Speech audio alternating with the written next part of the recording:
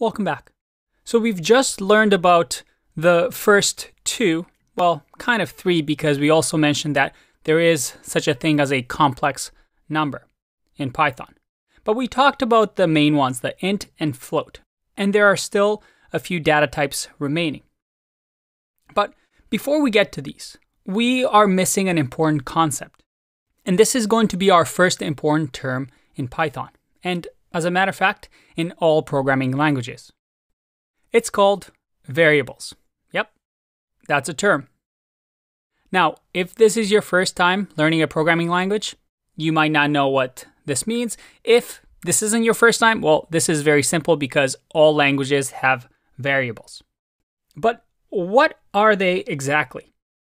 Well, variables store information that can be used in our programs. So we can hold perhaps user inputs like values. Maybe when you log into Facebook, you need to hold some information such as your profile picture or maybe your date of birth in a variable. Variables are ways for us to store information on our computer. So let's have a look at this. If we remove this, and let's say I'm creating a quiz program. And this quiz program maybe measures your IQ. And let's say you just took the quiz and you found out that your IQ is 190. Quite high, good job. But we need to store that information somewhere. Well, we can do that with variables. So that in Python, all we need to do is name it whatever we want. In our case, it'll be IQ. And we're going to say IQ equals 190. And this IQ here is a variable. It is something that I just completely made up. I could name it whatever I want. That's a variable too. The idea is that once we assign to a variable, that is, we're saying 190 is going to be assigned to IQ, I can now use it in my program whenever I want. For example, I can later on print, or make sure it's not cap, let's do print IQ. And if I do that and click run, you see that I can use IQ. So we can pretend here that a user takes a quiz, finds out their IQ is 190. We can store that information in this variable, and later on, when they come perhaps online or try to use the program again, they don't have to take the quiz all over because, well, we store that information in IQ. And remember what I said at the beginning. Programs are simply data that's being stored, that's being changed, that's being removed, and that's all programs are. And variables are important concepts in Python and all languages. Now, variables can also sometimes be called names. So this could be a name, for example. And assigning a value is also known as binding. That is, we're binding the value 190 to this variable so that when we request this variable later on in our program, our computer knows how to look for this information. It's going to say, hey, I know what IQ is. I stored it somewhere in memory. And it's going to go look for that. And because it's being bound to a value, it points to this value 190. And remember, this number in memory gets stored as a binary representation in zeros and ones, right? But it doesn't matter to us because however our machine stores it, we don't care. We just want to be able to retrieve it. And then when we print it to do, well, get 190. Now, we're going to be using variables all over the course. But on top of just naming variables however we want, there's some best practices around variables of how you should write good variables. And as a matter of fact, these are specific rules that the Python community as a whole has that you'll just have to remember. So let's have a look at this. Variables, and remember, this is the symbol for best practices, are what we call snake case. Snake case means it's all lowercase and then spaces, well, they don't exist. We use underscores. Variables must start with a lowercase or an underscore. Variables can be anything with letters, numbers, and underscores. But remember, they have to start with lowercase and underscore. That means we can't start a variable with a number. They're also case sensitive. That means if I create a variable, but let's say this snake case, this variable has a capital E instead of a lowercase e, that will be a different variable. And then finally, you can't overwrite keywords. Let's go through these with some examples. First, a variable has to be in the form of a snake case. That is, if I want to call this user IQ, I should technically have an underscore here instead of a space, just to make sure that a programmer, maybe I'm working on a team, can read this variable. So that's snake case. You also have to start your variables with either a letter or an underscore. So I can technically do this. And I click run. Well, that's going to give me an error because I've changed the variable. So now in order to access that variable, you have to go like this. Now, underscore in Python signifies a private variable, something that we'll go over later on in the course. But usually you're starting your variables with a letter. And afterwards, yeah, you can add numbers if you want in here. That's no problem. This is still going to work. This is a valid variable. Finally, a variable is case sensitive.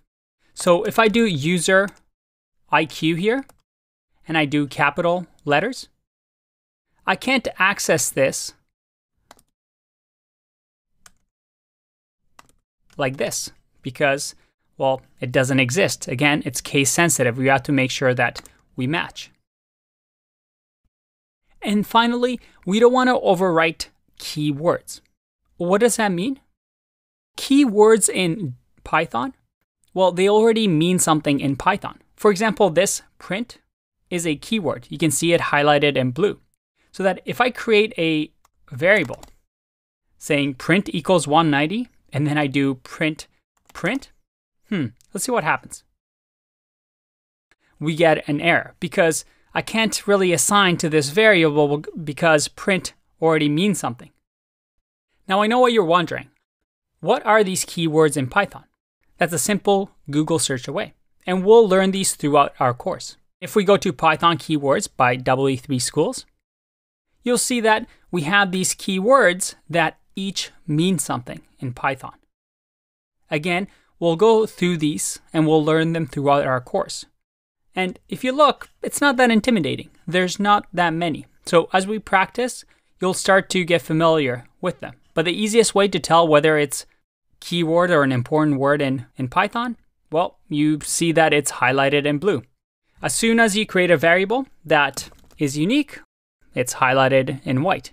And this will be the case with whatever environment that you're typing code into, as long as it's set up for Python. Now, beyond the Python keywords, there are different things like, for example, the int for integer that we've learned. So these we're going to get familiar with. So a good rule of thumb for variables is to make them really descriptive. Really say what your intention is. And a good programmer is somebody that's able to name things really well with their variables. So if a new developer comes and looks at your code, it's easily understood.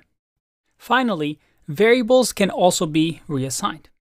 For example, let's say we have IQ here of 190, and then I decide to perhaps have another variable, call it user age. And for some reason, I want to assign user age to perhaps have IQ divided by 4. Is that going to work?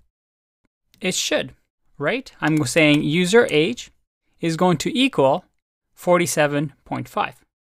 I'm using IQ, which is 190, dividing it by 4, and then assigning it to user age. I can maybe assign this to another variable called user age or called A. And once again, I run this and it's printing the same thing.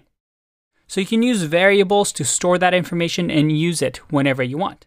You can use it in operations, you can use it to reassign it, whatever your program needs. Now, later on in the course, we're going to learn about classes, and classes actually have a different convention than this, but we'll get to that later on. For now though, I want to mention two small gotchas with variables that you should be careful with. For example, there's an idea of constants, and constants are those things that never change in a program. For example, if we wanted to create a constant, such as the value of pi, let's say for now it's 3.14, we can have it all in capitals. And that's going to tell other programmers that, hey, this is a constant. This number is not meant to change. I mean, we could change it if we want. There you go. I just made pi equal to 0. So it was stored as 3.14 in memory, but then we overrode it and reassigned it the value of 0. You can still do that, but a good convention is that if you see this, that means this number or this value should never be changed. Another type of variable that you're going to see, and this is something we'll see later on in the course, are it doesn't look like I just did double underscores here, but it's 2 underscores, and we call these dunder. And as you can see here, we have some dunder variables that Python has. Now, we'll learn more about these later on, but the idea here is that these are meant to be left alone. You should not touch them. You shouldn't create a variable with 2 underscores like this and call it hi and assign it a value. I mean, you still can, however, this is generally not good practice. So you want to be careful with that. But the one thing that I really want you to take away from this is that variables are really important concepts in programming. Naming variables is one of the most important skills you have as a programmer. I know it sounds silly, but there's so many times that I read code that is so hard to understand simply because a programmer is not descriptive enough. So throughout the course, we're going to learn how to name things well so that our code reads like English. And that's the whole point of writing good code. The point of writing good code is that it's readable and understandable by other programmers. By the way, to finish off, I just want to show you one quick trick. There's also a way that you might see in some code bases that uses something like this. Equals 1, 2, 3.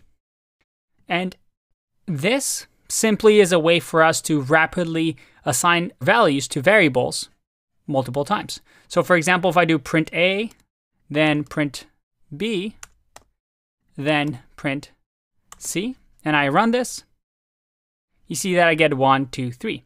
We assign value of 1 to A, value of 2 to B, and value of 3 to C. Just a quick shorthand way that you might encounter. All right, let's take a break, and I'll see you in the next one.